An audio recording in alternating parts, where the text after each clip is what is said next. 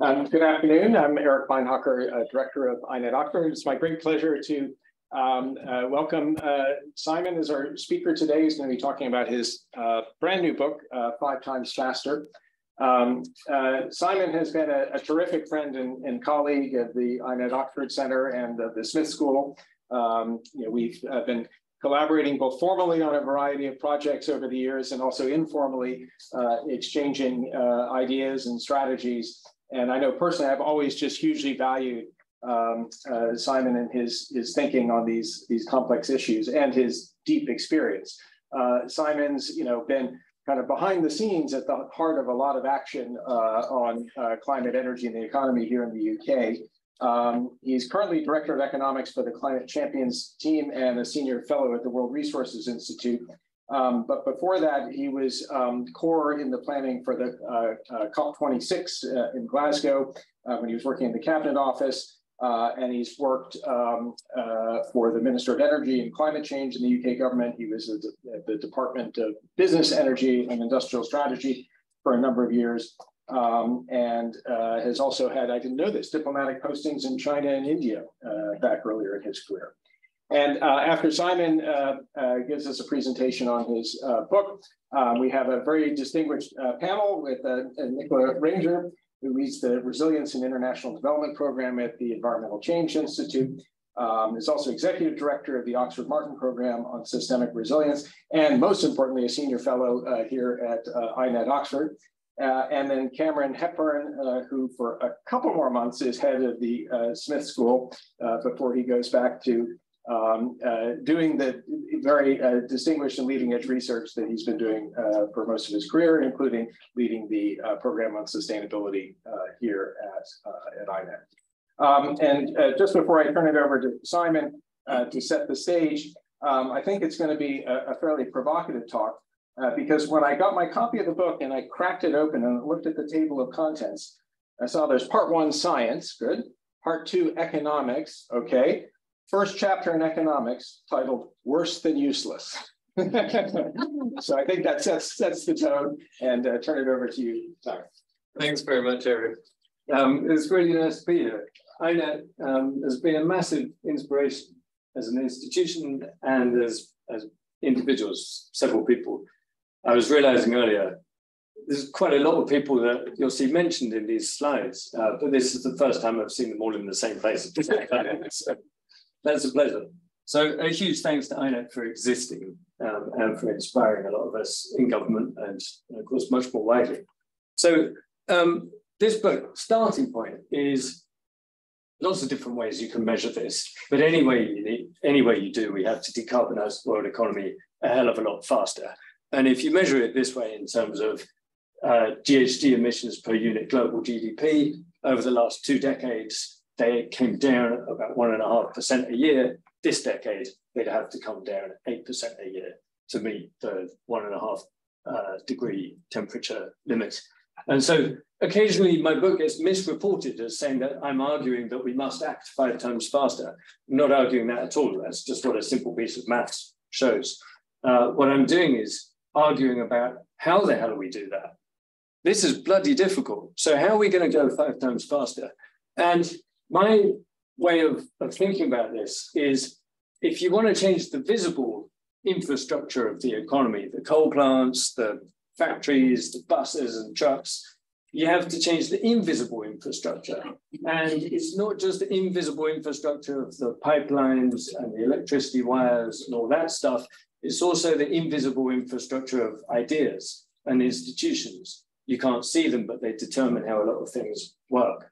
And as Eric said, this book's got 3 parts, the science, the economics, and the diplomacy. And I think in each of those areas, there are fundamental structural problems, things that need changing for us to have a chance of going as fast as we need to go. Since we're at INET today, I'm going to almost only talk about the economics, but I'll briefly mention the other 2. So first, science. The big structural problem in science is that we're being given prediction when we need risk assessment. And to describe the difference between the 2, imagine you're humanity, you're the frog in the slowly boiling pot of water, and you say to your science advisor, it feels like it's getting a bit warmer in here, what's going on? And your science advisor comes back to you and says, yes, you're right. In 5 minutes' time, I reckon it's going to be 2 degrees warmer plus or minus 1 degree. And you go, oh, that's nice. Could I have a risk assessment, please? And your science advisor goes, what's that? You say, well, what's the worst that could happen? And he goes, oh, it's easy. You'll boil to death. And you go, okay, how likely is that then? And he goes, well, in 5 minutes, not at all. In 10 minutes, 50-50. In 20 minutes, 100%. You go, oh, okay, I know what to do then. That's the difference. And the vast majority of the research that's being done and communicated and packaged up and given to governments is of this kind, prediction kind, not the risk assessment. And so that means we know much less than we need to know about thresholds of nonlinear impact. Things like when heat and humidity cross the human body's limit of tolerance, so that even if you're young and healthy and lie down in the shade, you die. Things like crops' limits of tolerance for high temperatures, where they also fall over and die. Cities' limits of tolerance for sea level rise at the point where it's just not worth defending them anymore. There are lots of those thresholds, and we don't know as much about them as we should. And of course, there are also these thresholds in the climate system itself, where it doesn't have any particular interests, so it's not quite the same, but of course, it can also change in these nonlinear ways. And when you look at how expert judgment has changed over time, it's changed quite remarkably towards assessing higher risk at lower degrees of change. It seems that we've been underestimating the instability in the climate system. And of course, each of these tipping points that you pass in the system increases the chances of tipping others. So this system as a whole, we have to think about as surprisingly unstable. And it seems the science has been underestimating that. Now, that's my link to economics, really, because if in science there's a problem of underappreciation of the instability of the system, in economics it's a lot worse than that, because we've just assumed that the system is completely stable. So I draw this contrast between the idea of equilibrium, which is at the heart of nearly all of the economics that informs government policy making. It's defined, this is my Oxford Dictionary of Economics, so it must be right. And the definition is a situation in which nobody has any immediate reason to change their actions so that the status quo can continue, at least temporarily.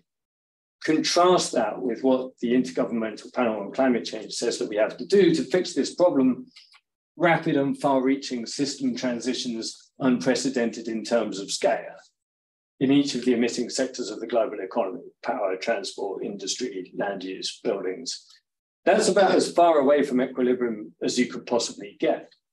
It means a situation where everybody has lots of reason to change their actions so that the status quo gets turned completely upside down really quickly on an unprecedented scale. So we've got the wrong starting point here, and that matters very significantly. It makes a difference, first of all, to how we even imagine the economy. What do we think it's like? If you think it's an equilibrium system, you're actually thinking of it like a machine. It might have some moving parts, but the relationships between those parts never changes. It's predictable. If you know its starting conditions, you can predict everything that's going to happen afterwards. And it either functions or fails. So the role of policy is to fix it when it fails. If you think about it in disequilibrium, you find you're actually thinking of it, well, as everybody in this place says, as a complex adaptive system. In other words, it's like an ecosystem. In fact, it is an ecosystem because it's just a bunch of animals walking around with some tools and exchanging things. So of course it works like an ecosystem. Of course it works according to the rules of evolution. So it's constantly changing. It's uncertain. You can predict some things, but other things are unknown. And it's got effectively unlimited possibilities. There's no meaning of functioning or failing. So the role of policy can't be to fix it when it fails. There's no such thing as failing. All you can do is guide its evolution in different directions. So what does that mean in practice? Well, I'm going to describe it in relation to the three main levers of policy: giving money, taking money away, and regulating things. And so first, investment. And you might notice there's three names down here: Bonhoeffer, Hepburn, and Farmer. Not sure who those dodgies are. They might be somewhere nearby. I've actually used this so many times, this graph. Of course, the standard advice is the most efficient way to decarbonize is put a price on carbon. And yet, as Stefan Halligat, senior economist for climate change at the World Bank, noticed, all of the change that we've made has been brought about by targeted investment, not by a price on carbon. And that progress has not been just small. When we've done the right thing, that progress has been spectacular. Global deployment of solar PV in 2020, we all thought it was going to be about 50 gigawatts. We ended up with 714 gigawatts, more than 14 times as much as we predicted. So did we just get amazingly lucky? We did the second best thing and then it turned out 10 times better than we expected. Or was that actually not an accident? I think it was not an accident. I think, well, it's not just what I think, that new technologies, when they're undergoing a process of development, they benefit from all of these reinforcing feedbacks, the learning by doing, the economies of scale, the emergence of complementary technologies. The more you make it, the better it gets, the cheaper it gets, the more people buy it, the more people invest in it, the better it gets, and so on. These increasing returns to scale. When you invest in the new technology, you directly strengthen that reinforcing feedback. So you get amazing bang for your buck. If you just tax the old system, you might have that effect, but there's no guarantee that you will. You might just nudge the incumbent system to operate slightly more efficiently than it was doing before and carry on. So actually, putting a price on carbon, I think, is, generally speaking, quite likely to be an inefficient thing to do dynamically. Investing in the new thing is the right thing to do. And this is even clearer when you look back at past examples of fast transitions. And one of the few economists I'm citing in this talk, who's not from Oxford INET, is Frank Heels, who's one of the top sort of historians of socio-technical transitions of the past. And you look at any of those descriptions, all of them happened by investing in the new thing. Whether it was, civil aviation, where first we all competitively invested during the First World War in research and development, and then soon after that, the US airmail system subsidized airlines 50% of their income throughout the 1930s. Or the transition to intensive agriculture in the UK, where we gave capital grants for tractors and trained all the farmers. Or, of course, as I've shown here, the transition to horses and cars, where people invested in the motors, the cars, they built the motorways, they wrote the highway code.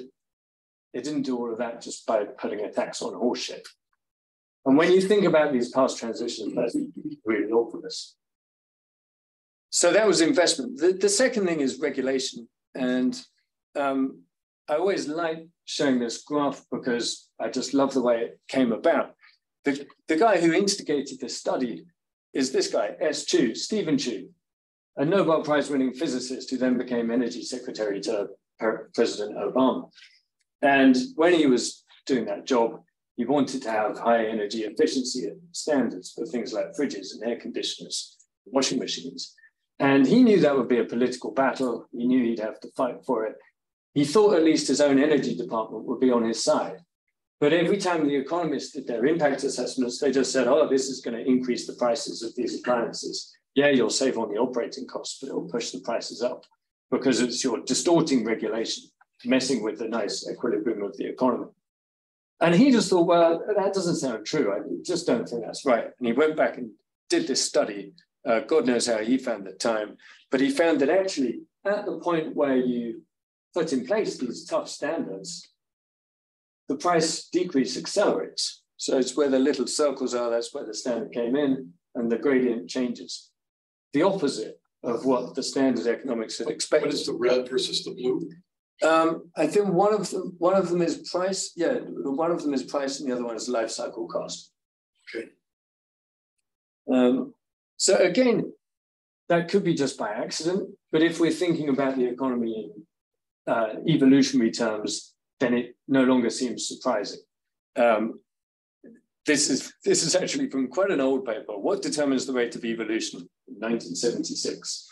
But apparently this is still roughly right. So the rate of evolution is inversely proportional to the mean fitness of the current population. So what you do when you have a regulation that suddenly sets a new efficiency standard, or that suddenly requires all vehicles to be zero emission, is you massively, radically change the fitness function of that part of the economy. So whatever it was that you were doing before will no longer be successful. To be successful, you now have to do something different. And if you don't know how to do that thing, good. That means you have to innovate quite fast. You can't just spend all your money on advertising. We're seeing this now in the car industry, of course. The places that have instigated tough standards like China and California, and to some extent the EU, they're managing to make the car industry behave less like a cow and more like a wildebeest. It's under more pressure. It has to evolve more quickly. Another way I think of regulation is it changes the flow of finance. You imagine that the flow of finance through a sector of the economy is like a river. Most of the time, it can just wander on quite slowly, not really doing any work, from you, the consumer, through the producer to the ultimate shareholders of the company. What you can do with regulation is you just switch the flow of a chunk of that. And you say, you know what, you can only flow through this sector through a more narrow channel where you have to do some work along the way. So that was regulation. The third one, tax. Here, the standard economic advice is that if you're going to have a carbon price, you should set it at a level that reflects the social cost of carbon. And this bit on the left is a nice piece of advice from the White House Council of Economic Advisors in the autumn of 2013, where they said they'd done some rigorous evaluation of costs and benefits and used the most widely cited climate economic impact models. Of course, there they were confusing widely cited with good. And the result of that was that they updated their estimate of the social cost of carbon from $36 per ton to $37 per ton of CO2.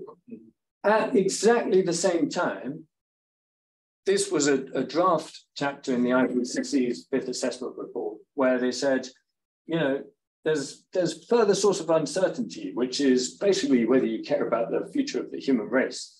But if you do, then to have a social cost of carbon, you have to invent a parameter representing essentially willingness to pay to avoid human extinction. Without such a parameter, social cost of carbon estimates can be unboundedly high. In other words, they're somewhere between 0 and infinity. So never mind the philosophical aspects of that. If you're just a policymaker trying to figure out where to set your carbon price, it leaves you feeling a little bit unsure. What's a different way of thinking about that? Well, a different way is to say that in the ecosystem economy, there's no such thing as absolute value. So don't waste your time thinking about absolute value. It doesn't matter. The only thing that matters is relative value. In any given sector of the economy, what's competing with what else? And what are their relative values? How do you help one win against the other? And in the course of a transition, you can think about it as having sort of two halves. There's a first half where the balancing feedbacks are dominant, the incumbent system lock-in. You push it, you try and change something, and it pushes back. The harder you push to change, the harder it pushes back. There's a second half of the transition where it gains its own momentum. It's already past the tipping point. Everything you do, it just speeds up. In the middle, of course, is the tipping point. And here you can think of the role of a carbon tax as quite different. It's just tipping the scales in favor of the clean technology when it's competing with the fossils. And I did this paper with Tim Lenton a few years ago. Tim Lenton is an expert in tipping points in the climate system. And we got together, and in fact, Cameron, you gave me this idea back in 2015, saying that maybe people should think about carbon prices. Can it tip the balance in competition instead of just meeting an arbitrary value? And we found there was evidence of tipping points in both the world's fastest power sector decarbonisation and the world's fastest transition to zero-emission vehicles and road transport. In the UK, it was where we were growing renewables quickly, the space for coal and gas was shrinking in the power sector, and this fixed carbon tax just happened to be just enough to tip the balance between coal and gas. So if you, in the power sector, you have this thing, an emergent phenomenon called the merit order, where the cheapest thing gets to generate first, and so on. And when you change around coal and gas, it meant gas got to generate first and coal had to wait instead of the other way around. That actually crossed a second tipping point, which was coal went from being profitable to unprofitable. And at that point, utility companies started blowing up coal power stations, which was really pleasingly, spectacular on the front page of the Daily Mail and so on. And the UK's coal as a share of power generation dropped off a cliff. And over the last decade or so, the UK's power sector decarbonisation was about 8 times faster than the global average. Norway did a very simple thing, which is use a combination of tax and subsidy to make electric vehicles cheaper at the point of purchase than petrol cars. It's not the only policy they have. There are plenty of other good EV policies too, but their own EV agency says that's the one they think made the critical difference. And of course, why would that be a surprise? Make it cheaper, a lot more people want to buy it. And look at that. At the point where we did this paper, Norway's electric vehicle share of car sales was 20 times the global average. Why isn't there more like that? Why aren't there more of those examples? Why are these the exception? I think it has at least one factor must be that the advice is telling us all to look in the wrong place. Waste time to think about absolute values when we should be thinking about relative values. Connected to this is the idea that the carbon price should be equal across the whole economy.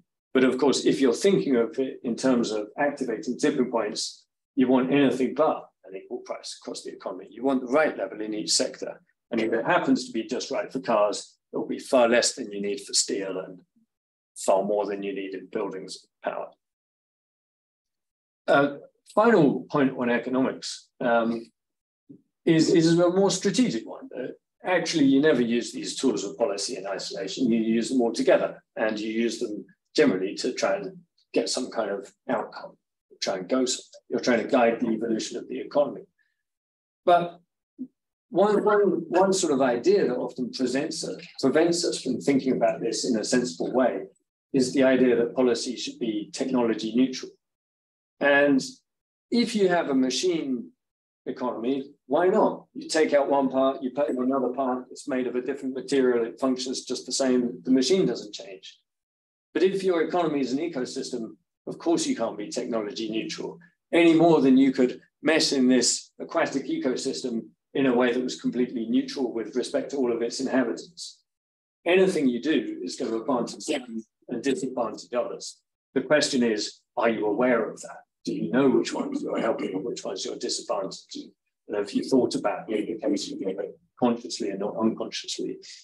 And this was something that was recognized actually by David Mackay, who was the Chief Science Advisor at the Department of Energy and Climate Change. I won't recount the gory details of the one in which the UK's 2012 electricity market reform was designed to be technology neutral to satisfy the European Commission regulations. But let's just say it was extremely convoluted.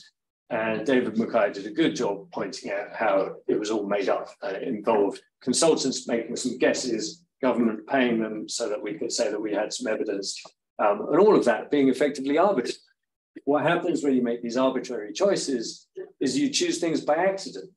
And there was a point where I was working for the energy minister, and we realized that by accident, because of this supposedly technology neutral design, we're about to give billions of pounds to subsidizing biomass, which means chopping down forests in North America, sticking the wood in big dirty ships, shipping it across the Atlantic, putting it in trucks to drive it to Drax power station, and burning lots of little bits of wood. And even the economists who are pretty firm believers in technology neutrality, at some point, I think, conceded that burning wood might not be the job-creating, cost-reducing, innovation-enhancing technology of the 21st century. So you have to choose, and of course these choices matter because it's not just about what we do next, it's about how the whole economy evolves. If you think about the old competition over 100 years ago between electric cars, petrol cars, and steam cars, the outcome of that had quite a big impact on the shape of the economy that we now have, and in fact, the shape of the climate that we now have. So you really have to think about those choices seriously. Now, a final quick word on diplomacy. And here there's a strong link to the economics. The economics has actually shaped the way that people think about the diplomacy.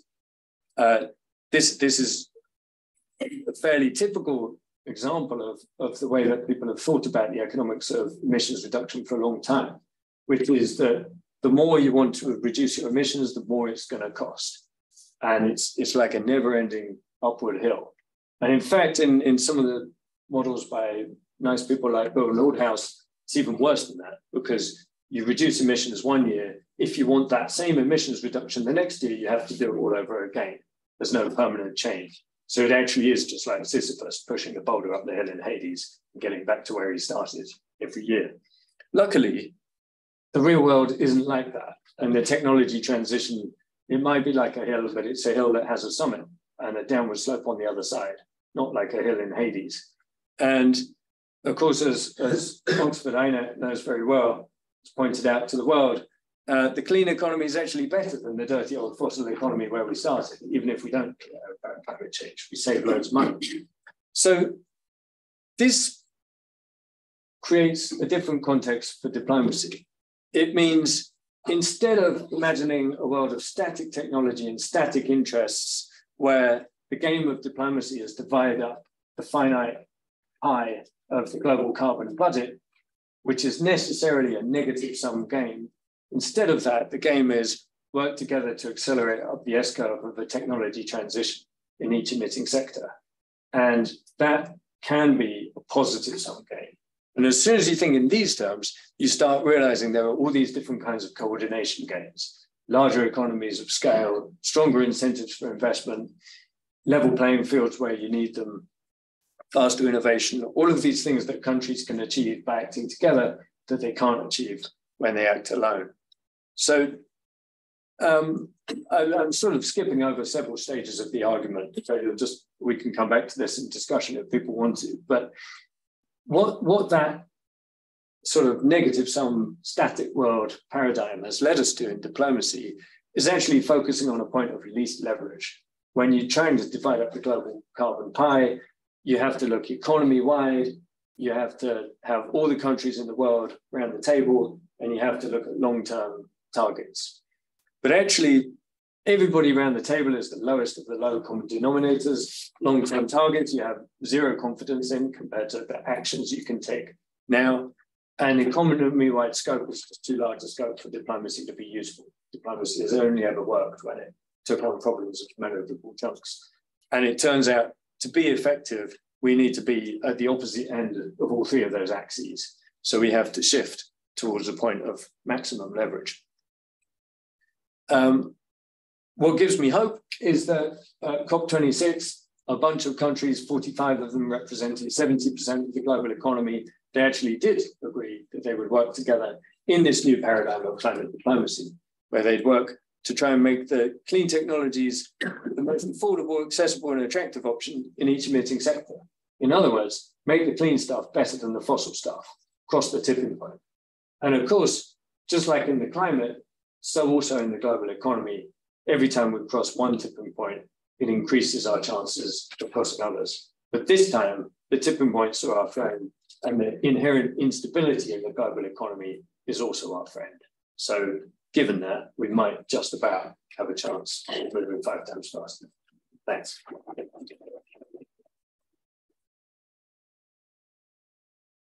Well, thank you very much, Simon. If I could ask our panelists to hold on up. Hands up. And we'll have a few thoughts in response, and then we'll open it up for discussion. Maybe, yeah, sure. Oh, yeah.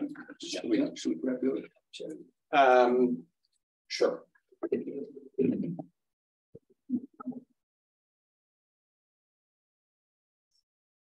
Just for the folks on Zoom, we're going to stop sharing screens so we can. So there we go. Yeah, there we go. Then they can see our nice panelists.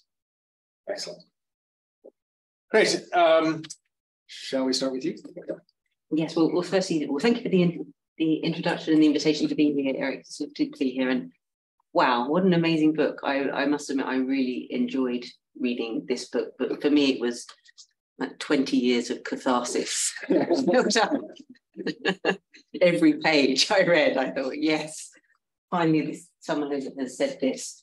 So I definitely recommend the book. I think, yeah, just to make a few points. So there's a part of the book where you talk about the economics and you ask the question, does this matter? And you talk about Nordhaus. I love your description of the issues with Nordhaus. So for those that don't follow this literature, and most of you do, Nordhaus is one of the economists in this area that produce pretty low numbers for the impacts of climate change, should we say, on GDP. And you make a great comment, which I'll read out, which is, he's taking an arbitrary number and an unreliable number and combining them in an inappropriate way. Does this matter? Actually, it does. I wanted to how important it is and how much it has set back the agenda that we haven't got this right so far. It's incredibly important. Those numbers have been incredibly sticky, and we've taken decades, and I still don't think we've solved the problem of estimating risk properly, both on the science side and the economic side. And I think that, and a lot of your talk is focused on the solutions, and I think that's important. But I do think tackling this problem of how we estimate risk is absolutely essential. And one of the reasons for that is that I now see the same mistakes being made in many other areas. So, working with central banks and ministries of finance at the moment, they are taking the same evidence and making the same mistakes. So if to take one example, you look at the Bank of England, and I love what the Bank of England does on climate. They're world leading on this. But if you look at how they're assessing risk to the UK, they take a beautifully smooth transition path. It's delayed, but it's still beautifully smooth. Estimate transition risk based on that, and then they estimate risks, physical risks based on average annual changes in flood and windstorm, and that's it.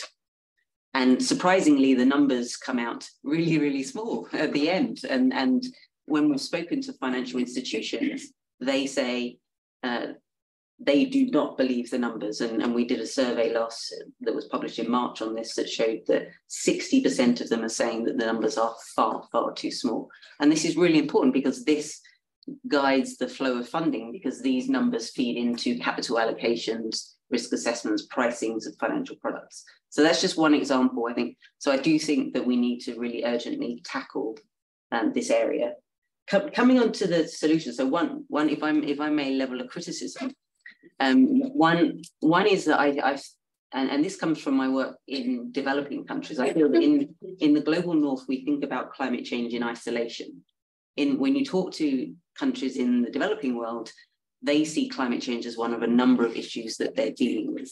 And I don't think we capture that well enough at all either. And certainly from my experience of, working on COVID, for example, looking at the Ukraine crisis, all of these shocks happen at the same time and they amplify each other. And that affects both the risks. So it means that I think actually our risks are far greater than if we just look at climate change in isolation, but also on the solutions. And to make my final comment, we've been doing some work actually here at the Smith School and with myself in ECI on looking at a resilient transition. And one of the motivations for this is that we often, again, we think of this transition as a smooth thing, but what we see in practice is that every time something happens, that transition slows down significantly. And actually, so I worked in climate policy until Copenhagen, and one of the things that led to the failure of Copenhagen was the global financial crisis happened just before. So every time something happens, it derails the political argument and derails action. We've seen that again and again and again. And I think if we do not start accounting for that in the way that we're designing policy, we will not get to 5 times faster, because every couple of years we'll say, actually, no, we just need to pause while we deal with this crisis. And I think there are things that we can do in how we design policy. And I think regulation, because it's a very slow moving instrument, is actually a way of doing that. And you can see it in the markets. For example, in the Ukraine crisis, you can see that in some parts of the world, the transition has slowed significantly. In other parts of the world, like Europe, it's actually largely continued. And that's because of differences in policy between countries on the climate side. So I do think that's an area we need to do more. So bringing together the resilience and the transition into one united piece. Excellent. Thank you very much.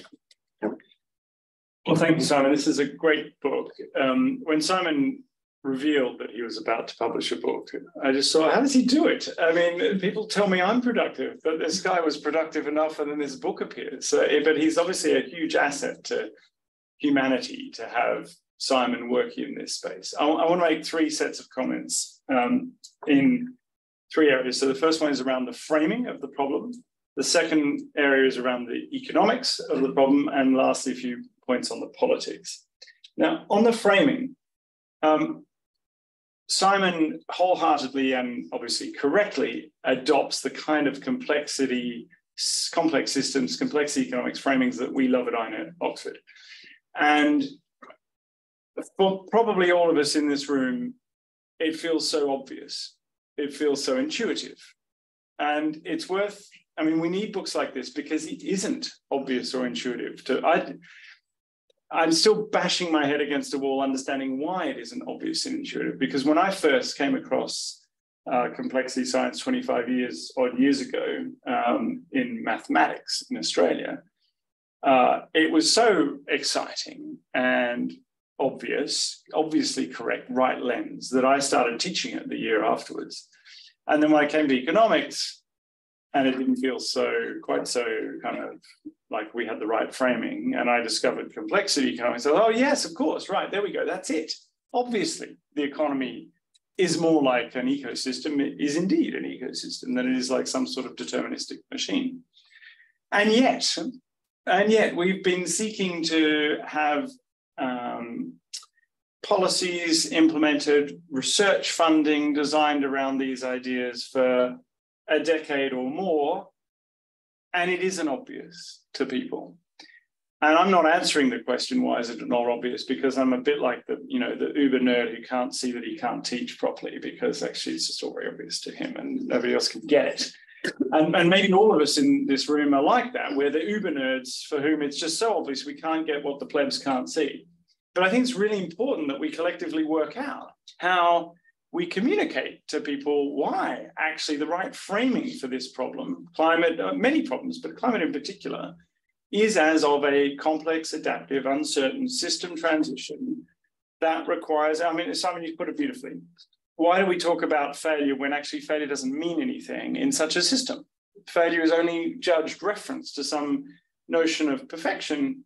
Machines do fail, they go wrong, you have to reboot them, but it's not a machine. So yeah, I think we need to change the framing, and to do that, we need to work out why it isn't obvious. And you made the point that these ideas are invisible. They're highly visible to us because we're working with them all the time, but they are invisible to many of the politicians and the policymakers, and they're like almost biases that are unconscious framings that we need to sort out. So that's point one. Point two on the economics. So I'm a little bit kinder than Simon is to carbon pricing, as we were discussing earlier. I don't think it's the be all and end all. I do think it changes that fitness landscape potentially in a useful way. So you can see carbon pricing as a tool of a complexity economist, actually, rather than just as a, sorting a failure and making it perfect. I'm also a bit more of a fan, perhaps, than you are, Simon, of, speaking of failures, of competitive pressures and the sort of auction processes that, I know you're a big fan of CFDs and the auction processes that have driven down the costs, but take, for instance, the tech-neutral capacity mechanism in the UK. Now, ministers wanted that because they'd been lobbied by big utility companies that they needed more gas-fired CCGTs. So we'll have a capacity market and we'll get the gas-fired CCGT. For me, the glory of a competitive market is that it delivers the outcome that you ask it to. And the outcome they wanted was a secure energy supply. And CCGTs were the presumed answer. But what we got were not CCGTs. No CCGT won. Because it turned out there was a vast array of backup generation across the economy and small generators that was available to be turned on should the system need it, to make sure that the grid didn't go off. It ended up being way cheaper, unbelievably cheap, Now, it may have been undesirable for other factors. I'm not sure I want diesel gen sets backing up the economy. But there is merit sometimes to these a little bit more tech-neutral mechanisms because they can deliver surprise. But you've got to then design the mechanism really careful because it's going to deliver what you ask it to deliver. And the other point about it is, and I think probably we fundamentally do agree, you're always picking. So this idea that you can just not pick is dodgy.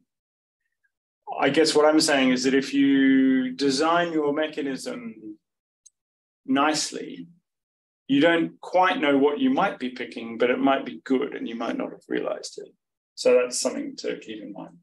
The second and final point on the economics is that I think the increasing returns to scale of these clean energy technologies is the most important, most underappreciated feature of this transition. Obviously, INET Oxford's majored on it quite rightly.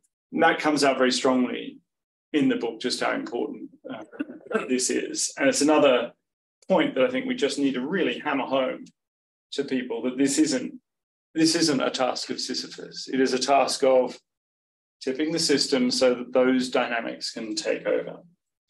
And then the last set of points is on the politics. And I think the reason I'm hopeful, notwithstanding the need to go 5 times faster, is that actually these dynamics in this evolutionary process is non-linear. So you wouldn't expect it just to be going the same speed. You will expect dramatic changes in speed. And actually, when you put your foot down on your bike or whatever, you can quickly be going 5 times faster than you were previously. And the reason I think we might nonetheless do it, notwithstanding all the the balancing or blocking feedbacks in the system, is that once the economics of the clean economy starts to look favorable, as it increasingly does in many parts of the world, much of the time, suddenly the politics becomes easier. Because if you're asking your citizens to stump up cash, to pay costs, to burden share, they're like, oh, really, what's the benefit? Trade-off. You're in that kind of boring econ paradigm. But once you can genuinely say to them, hey, this is a no-brainer. You can have it all. You can have cheaper, more secure, cleaner energy, then what's not to like? And I think we're just tipping into that phase now. And there's a beautiful phrase Simon uses in the book a couple of times, that we've been prisoners of the wrong dilemma. It's lovely. It's exactly right. And actually, the dilemma we have been in is, can we coordinate our expectations around this transition that is ultimately cheaper, 12 trillion perhaps cheaper, or rather than are we in this silly prisoners dilemma? And happily, I think we are now just beginning to coordinate on that right. I'm not going to say the word equilibrium, on that right, unstable attractor or something that gets us into a cleaner economy. So thank you, Simon. Thanks for the book. Thank you for everything you've done last decade, and thanks for continuing to provide us with hope. Excellent. Thank you, Cameron. And just before we turn it over to you guys to start thinking of your questions, I'll just add a couple of 2 cents to build on that. Well, first, as both Nicola and Cameron were pointing out, being able to communicate these ideas in a clear and effective way is hugely important. I think you've made a major contribution with the book, and also just the way you presented it here with the lovely colorful graphics and so on. Drawing together in a coherent way strands of thinking that have been bubbling around here and other places in a way that your average politician on the street or voter or reader can grapple with is a real contribution. I was reminded when you were talking about the problem of framing. One of our colleagues here, Miles Allen, years ago gave a seminar. It had some very technical title, but he cheekily subtitled it, "Will Economists Destroy the World?" And his point or his critique was, he was talking about Nordhaus's famous optimal warming strategy, which he's a climate physicist, was at utter odds with what the science was saying was sustainable with life continuing on Earth.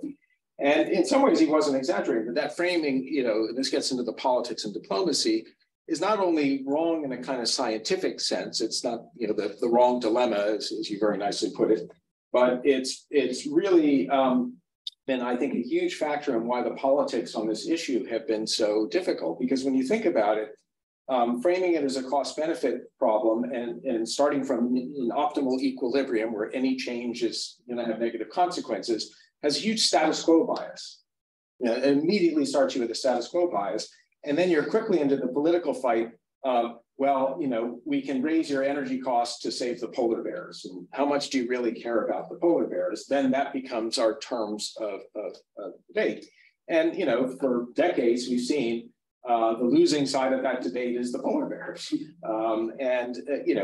As soon as we can portray things as near-term jobs and growth in the economy versus these long-term uncertain risks out there, we just can't win. And so transforming to this framing of transformation, which is both, I think, scientifically the right framing, but the politics of it are so much better. You're out of that zero-sum mentality and into the, how do we make the investments and coordinate to create this new and better system that has upside for lots of people. And so instead of our old fights of who's going to bear the cost, we start fighting about, hey, no, I want that wind farm in my state, or I want the investment on the EV charging infrastructure. And we've seen that huge shift in the politics happening in the US around the IRA bill. And I think the IRA bill has been misunderstood outside of the US, particularly in Brussels, as a kind of protectionist, state aid, beast. But instead, looked at through your lens, it's actually, pushing us over the tipping point and creating a race to the top, hopefully a competition to make these investments and develop these technologies. And on the diplomacy side, you're also absolutely right. I was very involved in the Copenhagen negotiations, working with the Danish government, and suffered through that trauma. And it was exactly as you described. The whole thing was a zero-sum game. About who can bear the least burden. And, diplomats are very, if you tell a diplomat, you're in a zero-sum negotiation, they're like, yeah, I know how to play that, and I will play it hard and well. And you have this just an incredibly skilled race to the bottom. Yeah. This framing, again, changes that dynamic to hopefully how do we work together to make these investments at scale around the world and have the race to the top. So, I think this frame shift that you very clearly articulate in the book, is hugely important, again, not just academically, but in these other realms as well. I've said enough. Let's turn to, maybe what I'll do is I'll take a couple of, maybe should I do it in groups of 3 to get as many people in, and then I'll come back to the panel, starting with you, John. Yeah, the point about Bill Nordhaus, his Nobel Prize was celebrated by the fossil fuel lobbyists because they said, here's the scientific backing for, from this point of view. The graphics were great. I think the second diagram on the global energy, the global climate system is the diagram I spent weeks looking for and never could find or design. And thirdly, on the building industry, it seems to me that housing and buildings in general could be the most intractable part of the system. I'm wondering what insights you have on how the tipping point there could be designed and accelerated. Excellent, thank you, John. So how do we get to the tipping point on the built environment? Yeah, Simon, thank you very much. That's fantastic. And I obviously would like to spend more time on your Rubik's Cube at the end, but I'm just thinking if you were a decision maker in a developing country, and you're sitting on fossil fuel reserves, and occasionally consultants come in and tell you need to keep in the ground, and you already see yourself lagging in tech sectors with respect to the transition that's going on in US and Europe, you can't afford an IRA bill. It clearly is not just a zero-sum game, it's a negative-sum game for you. So how does sort of shifting to the short-term sectoral thing really shift the whole picture, and how do we get a positive-sum game for all the actors really building on the Great. Yeah, thanks, Simon. Really interesting. I wanted to ask you about the dynamics of ideas as somebody who's worked across science, economics, and diplomacy, and as an economist, why economics has been so slow. why the change there has been so slow. We knew that the social cost of capital was highly uncertain 25 years ago. Yeah, about 25 years ago. The idea of positive returns to scale isn't that new. And yet a transition to understanding complexity which occurred in physics in the early years of the set. When we say occurred in the early years of the century, we mean the early years of the last century. And here where in the early years of this century, and economics doesn't seem quite to have caught up. Can you explain why? Excellent. So three great questions. I'll let each of you jump in. So how do we get to the tipping point on buildings and the built environment? And there might be a broader question of, where are the really hard tipping points to get to? Developing countries who may be dependent on fossil fuels and don't have money for an IRA, and why are economists so slow? Who wants to? Simon, do you want to kick us off? Yeah, how do we want to do this? Are we all going to have a passion? Well, I think you can each choose anything you want to chime in on. Yeah, sure. Well, maybe just to start with the last one. I mean, I think you'd have a lot to say on this, Eric, but I guess paradigms can be sticky things, and they may be especially sticky if a discipline has actually forgotten what the scientific method is. And I think economics has. And, when I see people like Paul Romer, former chief economist of the World Bank, calling his own discipline a pseudoscience, it makes me think I'm not the only one thinking there's a problem here. And the reason I say that is that there is this dialogue that takes place now and then between critics of mainstream mechanisms and those who defend it. And it often has to do with assumptions, where the critics say the assumptions are all wrong, and the mainstream economists go, yeah, but that doesn't matter. And, when the more you look into it, the more you realize that that is a discipline that has departed from the scientific method so long ago that it's forgotten what the scientific method is. And that makes it very hard to shift the paradigm. I think there are also these aspects of system blocking, like, why does Cameron have to publish in Nature instead of an economics journal when he's got a great paper? It's a better journal, that's why. Higher impact. You know what I mean, right? The research gets funded by people who are stuck in the old paradigm, so we don't fund research on the new paradigm. How do we break that? I think it may be strongly analogous to a technology transition, that you need to invest in the push of the new ideas, which is like investing in INET, the R&D part, to come up with some new ideas, and you need to invest in the pull, use public procurement, just like we have in so many other transitions to create the first niche market for the new tools. And to be honest, governments on the whole are not ideological about their use of economic tools. They want some good ones, they want some ones that work.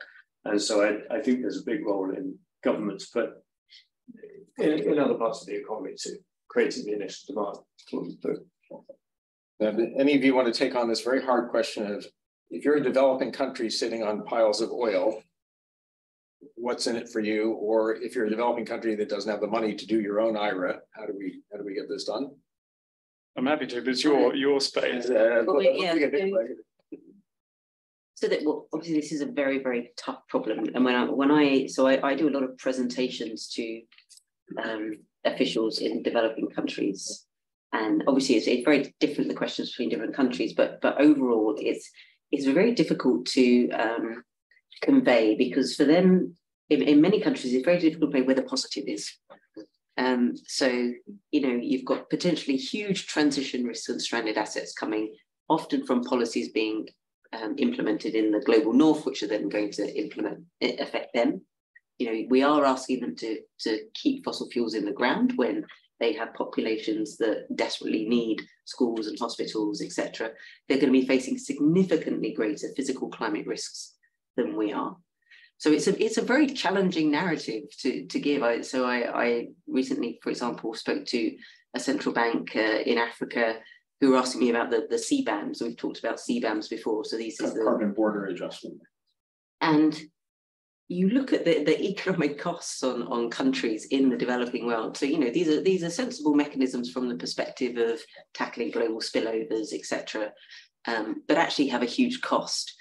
And so I can't give an easy answer, but one thing I would say is we haven't talked about nature at all, but I think we need to very, very quickly find ways to enable countries to get value from the natural capital that they have, because they need to be a really important part of the solution. And the natural capital is an incredibly valuable resource that we can bring to that. And Cameron's written on this, others have written on this, the huge value. So I think that's one area that we need to advance significantly, and also to be able to paint a picture for this transition. What's their role in this transition? How can they benefit from it, and make sure those mechanisms are in place? Obviously, then there's all of the additional of, the role of development finance, etc. I think mechanisms like the JET-Ps that are really positive in terms of bringing in investment. But fundamentally, we need to make sure that these markets that we're setting up are actually going to work for them, so they get a benefit from this as well. You want to talk about the hard to abate sectors? Yeah, okay. I'd love to pick up on it all, but I mean, on buildings, I think we have these opportunities from time to time. Dare I call them sensitive intervention points, which sometimes we just let go by. And we were just talking about one earlier, when you suddenly have a big increase in fuel costs. What's the logical response? I don't know. Why don't we subsidize fossil fuels for everybody so they can keep burning all of these fossil fuels, and so the money can literally go out the leaky windows and up through the roofs? That's one approach. Or we could say, okay, well, let's let those higher prices roll through. We collect more tax. We then take that money, we give it to poorer people in particular to insulate their roofs and to sort out their windows and to refurbish their houses, and possibly lump sum, not lower the per unit price of the fossil fuel as well. So which of those would you choose? Well, obviously the first one, and that's what we did. So we paid people to put their money out the windows and up through the ceilings. But so I think, in more seriously, that there are moments in buildings where you just got to grab them. So new build, there's no excuse. There's absolutely no excuse for not having net zero new build, because it is basically as cheap already now. In terms of the capital expenditure, it's a bit more, but not much more. Over the lifetime of the building, you're saving vast amounts of money. It's a net benefit. For the refurb, okay, yes, it's much more difficult, and support's needed. But again, there are moments when it's going to be cheaper. So forcing somebody to take a perfectly functioning boiler, rip it out and stick in a heat pump, not a good idea. But if you are redoing your roof anyway, because you've got some broken tiles, then think it, the story. So it's intervening at the right time. Can I just say something about econ? as the guy with the go ahead on the panel. And as you guys know, I can be as critical as anybody, and I was banned from asking questions during my postgraduate studies. It was so annoying. So on Nordhaus, it's an embarrassment, honestly, because I have to defend Nordhaus, isn't it? What is he doing? What is he thinking? I don't know what he's thinking to get optimal warming of 4 degrees. But what I can say is that the model, while structurally not something that anybody in INET would like or approve of, the structure of the model isn't awful. You put some sensible assumptions in there, you get warming of between 1.5 and 2 degrees. So as much of the problem with Nordhaus is the assumptions he's making and the science he's using, as it is with the deductive logic of the particular Dice and Rice model. There are better models, but it's not a horrible model. So it takes us to what's wrong with the economics, or why it's so slow. I think part of it is that it's been rigorous in a mathematical deductive way. So provided if then works out, then you're doing good economics. If the ifs are totally dodgy, what ifs? Because the process that we're analyzing is the box of deduction. And to give an example, there was a paper in the American Economic Review not that long ago that kind of caught the eye of some of us at INET Oxford. saying that because there's so much physical inertia in the climate system, we didn't really need to do anything about climate now or for several decades, and the social cost of carbon is very low. And we're reading this paper and thinking, what? But there isn't that much physical inertia in the climate system. And we checked the physics, and the physics was wrong, and wrote to the editors, and the story was, well, the response was, well, there's nothing wrong with the economics, so it's not our problem if the physics is wrong. And those of us at INET were like, well, hang on. I mean, this is the allegedly leading econ journal saying that we don't need to do anything about it. Just to be clear, it wasn't the physicist who's wrong, it's the economics interpretation of the physics. Yeah, exactly. No, yeah, Physicists do their stuff. Not always, but on this occasion, yes. So I think, and that goes together with this fact that economics is the discipline that cites the least other disciplines of all disciplines, which is quite striking. So there are some of the problems. That said, just to go briefly in defense, not much of a defense, but still, if you take modern methods of causal economics, there's some really good stuff being done there, right? Really rigorous, annoyingly rigorous in some instances, absolutely making sure that you've got your data sets right, and you can claim causality, you're not just finding correlations, etc. It does sometimes lead to us doing the whole, my key is I'm looking for them under the lamppost because that's where the light is, rather than work on the important problems, because the level of rigor required leads you to certain particular data sets, but it's good, rigorous stuff.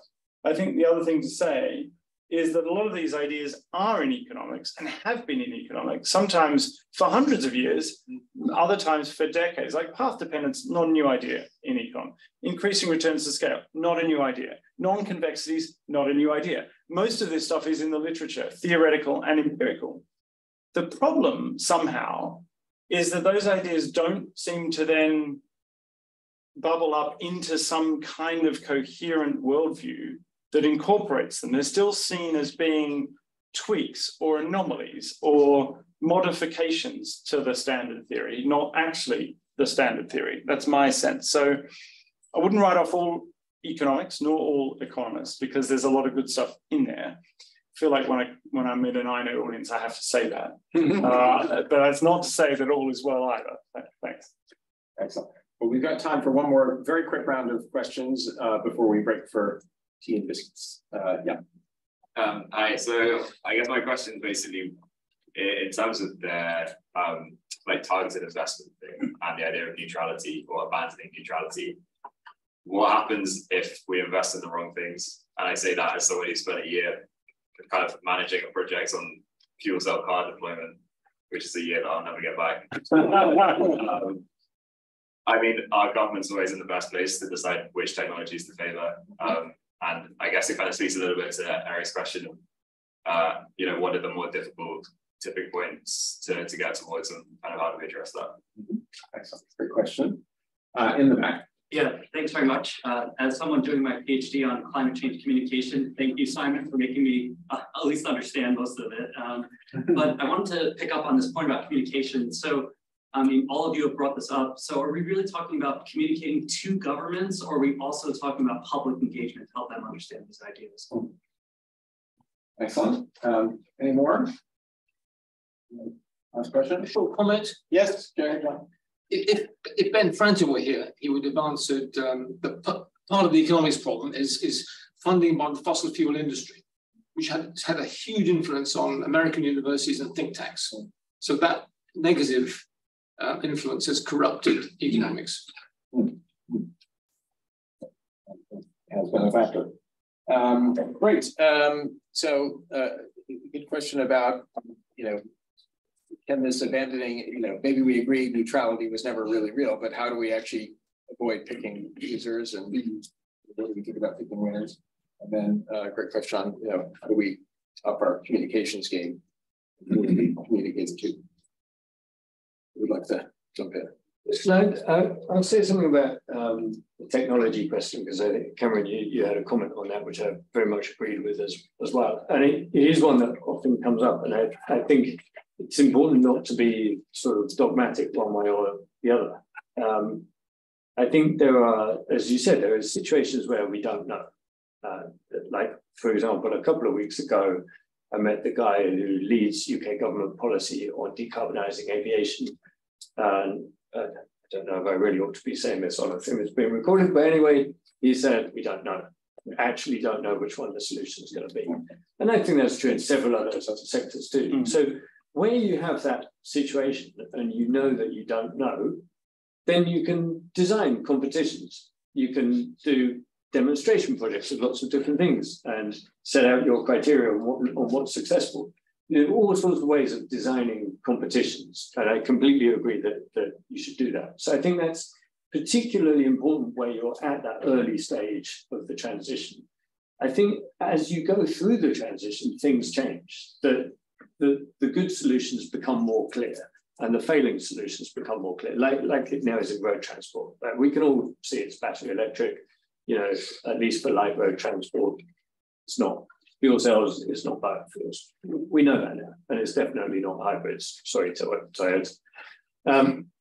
And so it's more at that stage, once you actually have some good knowledge to go on, and it just is expert judgment, then it should be quite clear, actually. Any given policy will advantage some things and not others. And if we have a zero-emission vehicle mandate, supposedly a technology-neutral policy, it will advantage battery electric cars much more than it advantages hydrogen fuel cell electric cars, because we have an infrastructure of electricity in this country and we don't have a hydrogen pipeline infrastructure in this country. So they're not starting from the same place. So we think it's technology neutral. It's not, it's advantaging one or the other. We have to consider it consciously, think, is that what we want or is that what we don't want? The only way we can do that is expert judgment. And if the experts get it wrong, we get it wrong. Any thoughts from you guys? Well, maybe I'll say something about the communication, but also just on that point, I would say if we were not getting it wrong somewhere, then we're probably doing something wrong, because we don't know how to solve this problem. So it's of course we have to try. We have to try, and we will fail somewhere. But if you're not failing, then you're not trying. True. So I think I remember writing a business. I used to work in government, writing a business case where I actually explicitly said, we expect at least 50% of these projects to fail. And I remember the team that I was working with that were going to implement this. Wow, that's amazing. The UK government is giving us permission to fail. And then the minister announcing this, and the comms department of this particular department saying, we cannot say this in public. Keep that below the radar. But I think we have to expect to fail.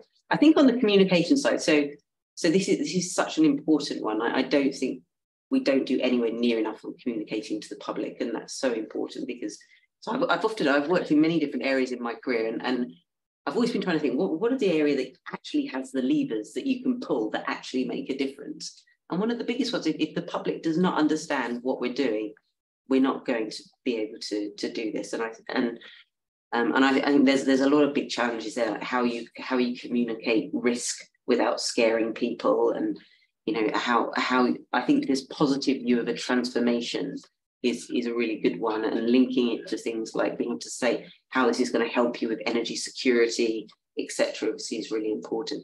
But the other point I want to make is the need for greater transparency with the public about what is actually going on, and looking at the situation in the UK at the moment. There's so little transparency to the public about, these policies are being made, these are going to have this impact, this is what different actors are actually doing. So I really believe in the importance of more disclosure, clear metrics, actually measuring what's happening, more enabling the public to see what's happening, but also enabling then experts to be able to see what's happening, because sometimes that data isn't even available to the experts that we can be analysing. So I think more disclosure of information is a really important part of that. I'll quickly add on that comms point. Clearly the answer is both. You have to communicate differently to the public on a mass scale versus a decision maker, a government person. The reason it's both is because the public, or publics, as we call them, are decision making all the time. They're making their own decisions about what to buy and how to invest and who to vote for. But also what the public is reading and knowing and thinking, political leaders, you can critique them as much as you like, and you can, and you probably should. but they're fairly well tuned in to what the public know, believe, want, etc. It's how they get elected. That's how they stay elected. So changing public views also changes the Overton window, the space for maneuverability at the elite level. That's not to say that there aren't occasions where there is a sense of intervention point at that elite level that doesn't necessarily require public awareness or buy-in or conscious, 50+% approval. I'm not saying you ride roughshod over the public, but sometimes, there is this thing called leadership where you do the right thing and then you let people know why. And then gradually after a while, they come to say, okay, actually, they were right. And approval follows the action rather than leads the action. And I still, I fear we don't have enough of that leadership these days. So that means that it's not just about doing the public, it is also about talking to the elites and saying, this is your moment. This is your chance, your opportunity, maybe even your obligation to lead. Yeah. Excellent. Just to close us out, I'll just maybe finish by saying one of the most important messages of your book and the framing it provides is that this is an evolutionary and adaptive system. And we know in such systems that they aren't necessarily efficient. We do have losers, failed experiments, but they are effective. And at the end of the day, solving the climate problem is about effectiveness. Whether we save the planet, we'd like to save it, more efficiently than less, sure. But the main thing is that we save it, that we are effective in decarbonizing and meeting other ecological limits. And one of the things that gives me optimism is, we've seen, and Simon's book talks about it, when we change the fitness function through regulatory pressures, through creating incentives and investments, the system responds.